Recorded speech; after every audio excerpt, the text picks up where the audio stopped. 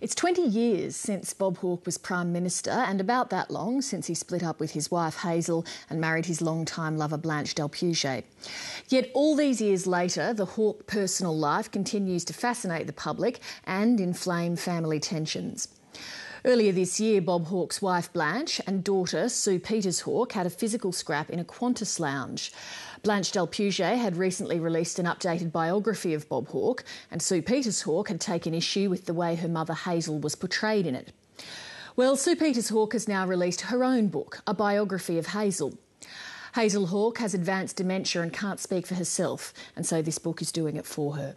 I spoke to Sue Pieters-Hawke in Sydney. Sue Pieters-Hawke, welcome to the program. Thanks, Leigh. I think the first thing everyone would want me to ask is, how is your mum? I saw her a few days ago and it was a really lovely visit. My answer to that question always tends to depend a little bit on the last visit, and the last visit was lovely. When she converses now, the language part of her brain is a bit damaged, so a lot of the time it doesn't make sense, and then sometimes there's a very clear sentence, but she's very connective. She's talking to you, and so you talk back with her, so there's completely that feeling of being engaged. And does she ever know who you are? No. Although, when she was sick recently, she did seem to know who I was, and she kept calling my daughter Sophie. She kept calling Sophie Sue. So there was some sense of connection then because we were around her more intensively for a few days. So yeah, her dementia's really very advanced. She still walks. She still enjoys walking outside and enjoys the garden and the sun. She used to love playing the piano. Does she do that anymore? Sadly, that seems to have disappeared now, fairly recently. Have you reconciled yourself to that being the way that your mum's life is ending, or does it still strike you how unfair it is? It certainly struck me reading the book. It just seems so unfair. Yeah. Look, a lot of people say unfair. It's just never been my take, or mum's. I mean, it sort of presumes that it would be fair if it happened to somebody else or something, or that the universe is fair, and that's just a human invention, the idea of fair. And in human activity, we can strive to be fair, but I don't think the allocation of disease is fair. You write in the book that Hazel was affected by the tendency of men of her era not to see women. What do you mean by that? It's a pity feminism's become a dirty word, because I think there's a lot about it. Really, all it's about is the idea that men and women should have equal opportunities and chances and esteem and respect in life. And that wasn't the case in the world in which Mum grew up. And so I think I say something like the very sort of aspirations and ambitions and qualities that men's sense of themselves was predicated upon relied on those not being there in women, not competing with the desire or the aims of the man. They were very much seen in terms of being, lovers, partners in the sense of the domestic partner and the raiser of children and the person who would support the man in his path through life. There was no such thing as considering a woman's path through life other than that in that ancillary role. And you write that this thing is very critical to understanding the nature of your parents' relationship. I think so, because I think, retrospectively, some people like to look at some of Dad's behaviours and think, oh, wasn't he a bastard? But as I say in the book, most of the stuff he did was absolutely typical of many men of his time, and so it would be absurd to condemn him individually for a lot of those things. There might be particular personal things you could get a bit snooty about, but it's missing the point, It's to look at it in the context of he was playing out his script and she was playing out her script, and there was nothing remarkable about either of them in that sense. A lot of the media commentary in the lead-up to this book has pegged it as being payback for the book that Blanche Delpuget wrote about your dad. Is it? No.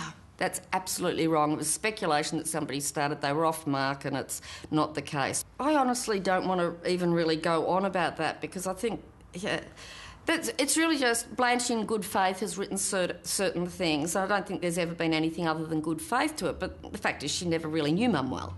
So she had a perspective that wasn't one that accorded with the Mum I knew or that other people knew. There was reporting that you had an altercation with Blanche at a Qantas club and that police were called. Can you explain to us exactly what happened in that incident?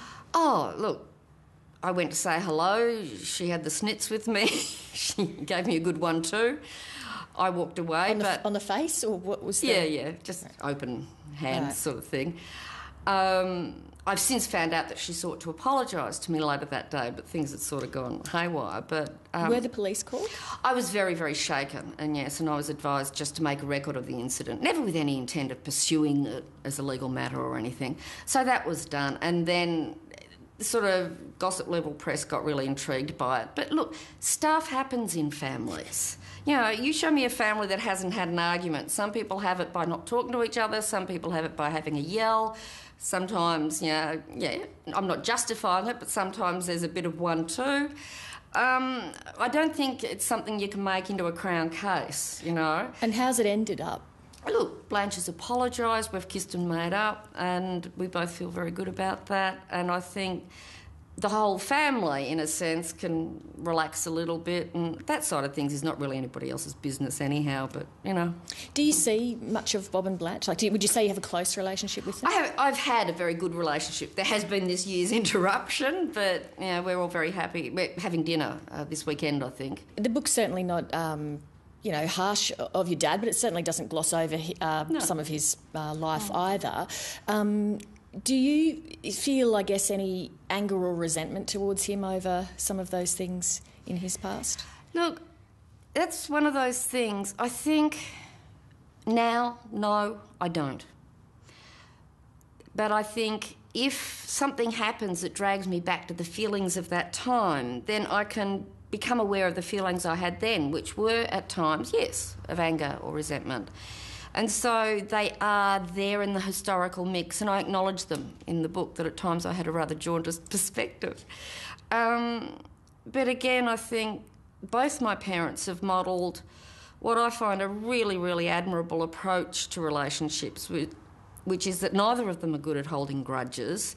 Neither of them see a lot of value in holding on to blame and reasons to feel bad about things. Sure, bits of those happen in life naturally, but they've always said, both of them, that bitterness is something that hurts the person who holds it more than the person it's towards. So I suppose I've had positive role models in that sense, and I tend to be a bit the same. Is it possible that, because these type of stories tend to get boiled down to cliches, the other woman and the wronged wife and whatnot, is it possible that your mum is portrayed as too saintly? Yeah, I think so. And I say that in the introduction to the book, that she'd be the first one to say, oh, please, She's too feisty, too fallible, too earthy. There's nothing saintly at all about Mum, nothing at all, whatever a saint actually is. But, she's a good person, but there's lots of good people, and I think Mum's one of them. Overall, what is it that you'd like Australians to most remember about your mum?